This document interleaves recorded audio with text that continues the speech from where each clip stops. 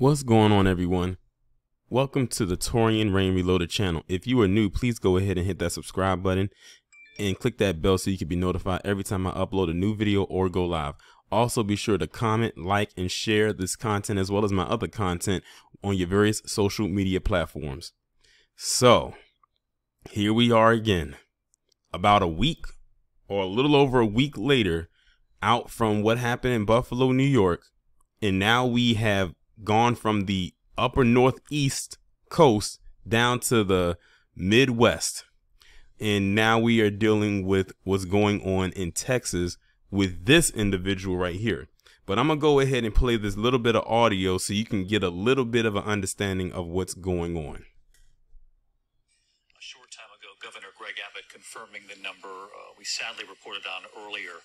14 children, he confirmed, have been killed in this shooting, along with a teacher at Robb Elementary School in the Uvalde district there. The alleged gunman is also dead, and we have just received an image of that gunman, 18 years old. Our investigative reporter, Aaron Kotersky, with me now. Aaron, what more do we know about this suspect who is now dead, believed to be a member of that community and that school district? Indeed, David. He's identified by the governor of Texas as 18-year-old Salvador Ramos, a student at Uvalde High School, and he is believed to have shot and killed his grandmother before entering Robb Elementary School and opening fire with a firearm that has not yet been made clear, according to police. They're still trying to track down the weapon. Shot and killed 14 elementary school students along with one teacher. And law enforcement sources tell us, David, that the suspect, 18-year-old Salvador Ramos himself, was killed there at the scene. And Aaron, again, Salvador Ramos believed to be a student in that district. A student in the very community where he opened fire, it's believed, according to police, a student at Uvalde High School. Whether he was still going to classes or whether he had stopped going hasn't been made clear. But according to the governor of Texas, Greg Abbott, Salvador Ramos is or was a student at Uvalde High School, the very community where Robb Elementary School is located, that came under fire by this gunman after he had shot and killed his grandmother. Authorities are now trying to go through his background to see what connection he may have had to that elementary school. They're also trying to run down social media and find any potential friends or acquaintances just to see if there were any accomplices or anyone else who may have had an inkling that this shooting was about to come, David. Okay, so y'all just heard that right here. It's crazy how all of this is played out. This is like it just happened. I'm actually recording this on May 24th, 2022, and all of this was reported, probably less than an hour ago. Like, it's crazy how all of this just kind of sprung up. It's interesting how we're just coming off of what happened in Buffalo, and now we have this. Then, of course, you know, I'll just throw it in there because it was a shooting. What happened in California at that time in East Church that they just don't want to talk about, but I'll bring it up. And I know why they're not going to bring it up, but it is what it is. And then you have this right here. And it's crazy because just like Payton Gendron, this guy, Salvador Ramos, is 18, just like Payton Gendron. It's wild. And they both pretty much, you know, shot up a place where people just are doing regular everyday things. And, you know, Payton Gendron's, his was definitely racially motivated. We don't know what the motive is of yet when it comes to him. But the fact that this guy, first, he killed his grandmother. You heard it in the audio. He killed his grandmother before he went and shot up a elementary school. He shot up an elementary school and killed 14 children. I believe they say he killed a teacher, and I believe some others were injured as well. This guy went on a bloodbath, a true massacre, much like what Payton Gendron did last week. Like I said, we don't know what motivated this individual to do what he did.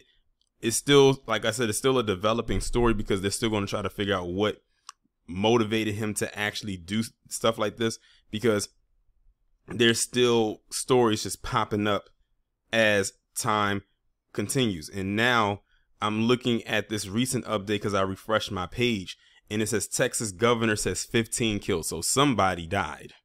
just recently. As I'm recording this video, someone has just reported as passing away. So I'm not sure if they're including him in with the ones that died or they're keeping him separate.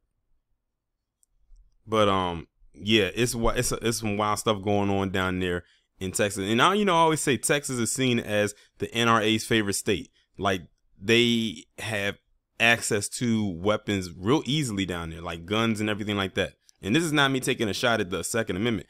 Always protect yourself. And now it's going to bring in the question, are kids going to, not kids, are teachers going to be allowed to have firearms in the schools? Now, this was a topic of discussion a few years ago.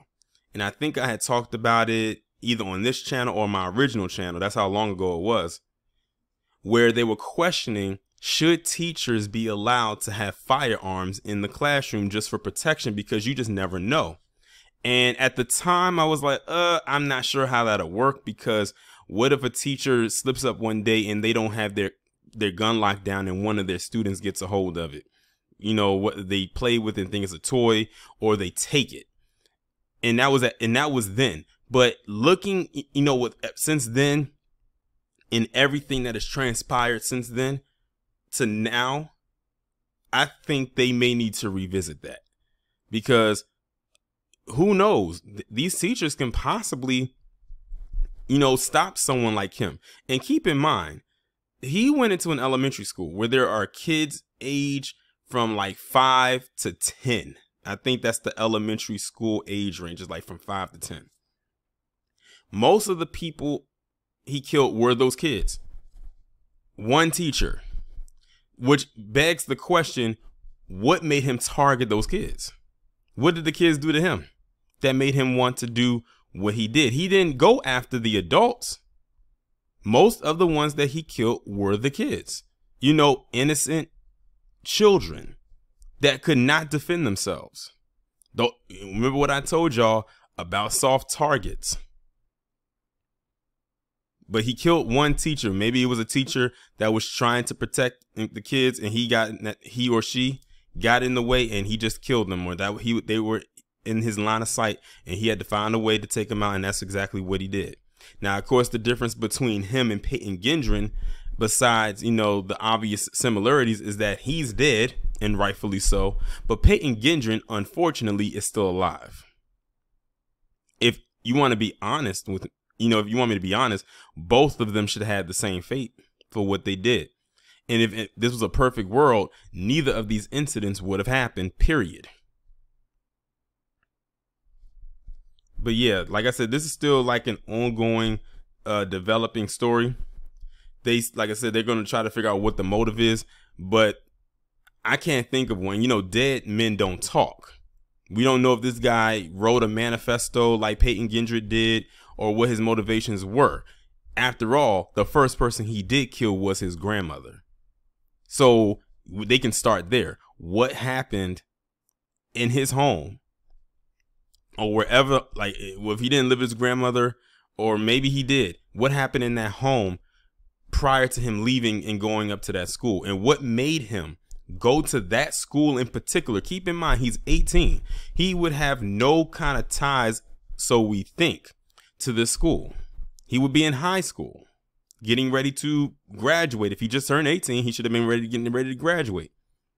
So it makes you wonder what made him go off like that. And I'm sure that they're going to come out with that sooner, a little bit down the line, probably not that far. Now, I thought what was interesting is that how fast they revealed or gave up his, not so much gave up, but put out his identity. Because when it came to Payton Gendron, it took 2 days, I believe, before no, it didn't even take that long. I'll take that back. We did find out that day who it was, but it took a couple of hours before we found out who he was. With him, it was immediate. Like, we found out immediately who he was. Like, I didn't have to wait for an hour or two like I did with Payton Gendron to find out. I found out literally within the same time frame of this being reported. But this is it's devastating. Can you imagine being a parent and you getting a call to the school Number one, to find out that a mass shooting happened at your child's school, and then worse, finding out that your child was probably one of those casualties. That's wild. But this guy, as far as I'm concerned, is exactly in the place he needs to be. Like I said, unfortunately, dead men don't talk. And if he didn't leave anything saying why he did what he did, they may never find out why he did. But they said they're trying to like find any social media accounts that he has to see if there's anything that could clue them in on what or why he was doing it. Maybe see if they can find out where he purchased the firearm from, because I believe they said he had a handgun, and I think he had an assault rifle. So yeah, he was going he was going in there to literally turn into Rambo, and that's exactly what he did on some innocent children and just innocent people. You know, even the adults, like, they didn't deserve that. But again, what made him, and I'm gonna ask you, my audience, what, without even knowing his motives, what do you think, or why do you think he decided to target this school? Like, what made you think, what do you think made him go to this school in particular? Because at least with Payton Gendron, we already know why he did what he did.